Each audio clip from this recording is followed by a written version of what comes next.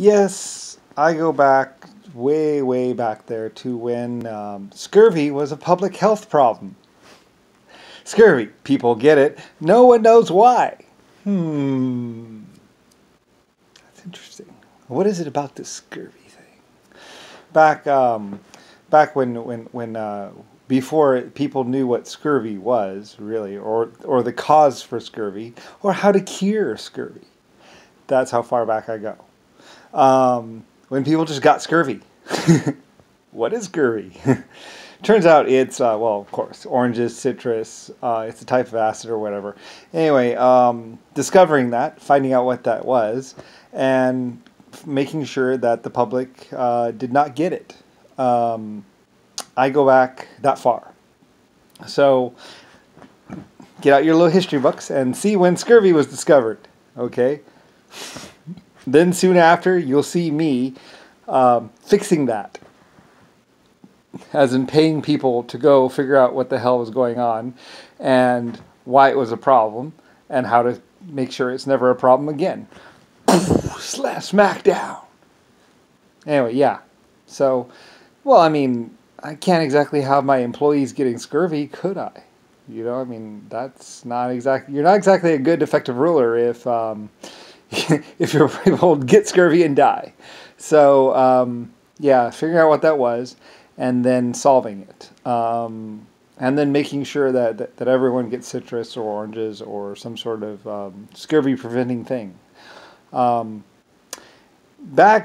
way long ago when people just had problems, but no one knew why. That was all part of like my reign or whatever, or my time. You know, keeping my employees, my people from getting scurvy. So yeah, well, you know, and a lot of other things. Basically, discovering of everything, diseases, leprosy, all that stuff. I mean, everything basically. You know, and solving it, the iron lung, all those things. So, you know, to run a successful civilization, you got to be able to deal with everything. So, to start with, solving scurvy, solving diseases, repairing limbs, or at least giving people peg legs, prosthetics, all that stuff. I paid for all that stuff, and then would sell stuff. You know, I think pig legs might have actually been for sale at one point in time. I know it's not exactly good to be making money off of other people's problems, but I kind of had to pay for it somehow and pay for research into it. So there was a time when people had to spend some money for a pig leg, but it's just a piece of wood. You grind it, done. You know, so small price. But anyway, later on, you know, I offered it for free because it's like, well, I'm already rich, so yeah, certain things I could give for free. It's like, okay, everyone gets a free peg leg in their lifetime.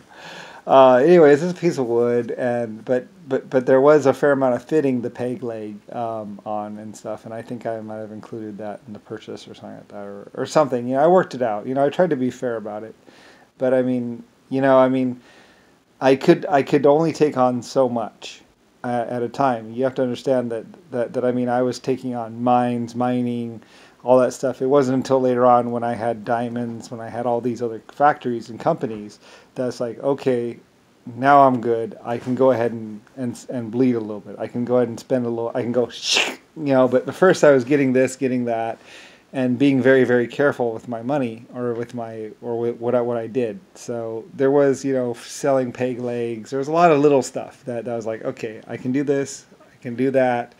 I can do this other thing. I can get that. Okay, I'm good. And then just slowly moving through it all, you know, and not overextending myself. Because there was a point in time when I was worried about overextending myself. And then after that, after I got some security and I was good with a lot of companies, and I was like, okay, I got all these factories, I got all this money rolling in. Okay, now I can start to be frivolous. Okay, so free peg legs, blah, blah, blah, blah, and include fitting or whatever, or fitting with peg legs and all that. Anyway, though, there's more to it, of course. So anyway. But yeah, you know, scurvy, all that stuff. You know, I did a lot of stuff. You know, I mean, you know, I was a very popular guy. I really, or kid. I was a child at the time, so. And then I tried to be as kind and good as I could possibly be, but anybody who's rich knows, like, you can get overextended. Of course, back then it wasn't so much money; it was more like just money was. I mean, at first, well, I mean, there's always money and popularity and how much you could invent or do, and I just kind of wrote it to the top. I mean, I invented a lot of stuff myself. I invented 200. I solved 250 problems myself, or 500, or 2,000 problems on my own. And then after that, I mean, technically, I think at some point in time in the past, I solved 2,400 or 1,200 things all by myself, just like done. I love to solve problems. I eat them up. So at some point in time, I was a problem-solving person or entity, and I solved a lot of problems. And then after that, I was like, yeah, okay, I'm going to relax now. Solved all those problems. Been there, done that. And then I just paid for things to be done and solved and all that other things. So anyway, I don't know. It's confusing. It's weird. And then I get into Rodney being like, it's the people's money, and telling me how he's going to steal all my money, or it's just like, whatever, money's relative. I mean, it's really what gave me money or influence was really the things I solved, the amount I did, the good I gave to humanity. That's what really did it all. I mean, I was just that good, and the world was that different. It was a completely different world. I mean, like I said, when I was, I'm before Rodney. I'm before all that. I mean, Rodney wasn't even born when I was just getting into my existence and solving my problems. He wasn't even around. There was no Rodney. There was no America. There was no any of that. There was nothing really. There was me and the problems that faced my people, and me solving those problems. Anyway, so, and then many, many, many, many moons later or years later, you have Rodney and his stupidness. And Rodney originally was a comedian with probably Rick Bush or whatever, a two-person act or something like that. I don't know. It's stupid. And then him becoming a problem for me. Anyway, I don't know. It's one of those things that's just like, ugh, another problem. I've dealt with a lot of problems in my existence. So, and dealt with them, and then eventually I just got tired of it, and I was like, I don't care anymore. I'm done. I'm ready to die.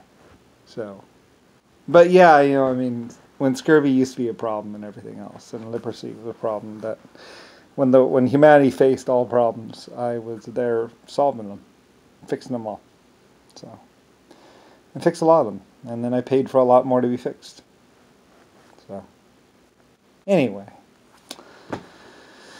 it's all old and it's sad. Nobody remembers.